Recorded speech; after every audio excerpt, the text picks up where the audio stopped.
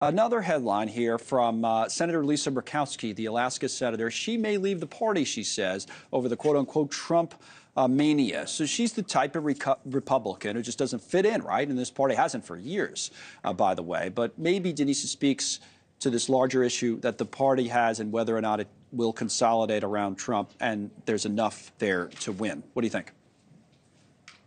Yeah, Senator Murkowski has nothing to lose by leaving the GOP at this point.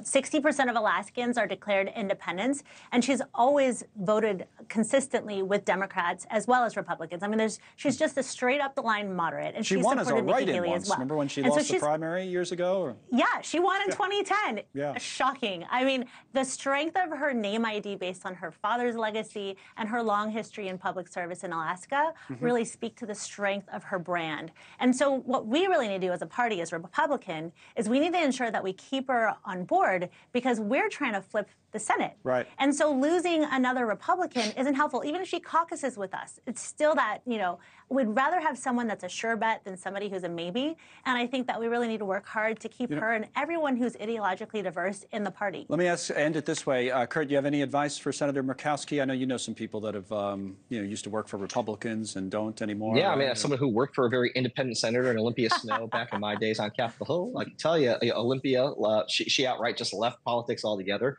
We've seen her counterpart, Susan Collins, struggle with this very type of conundrum.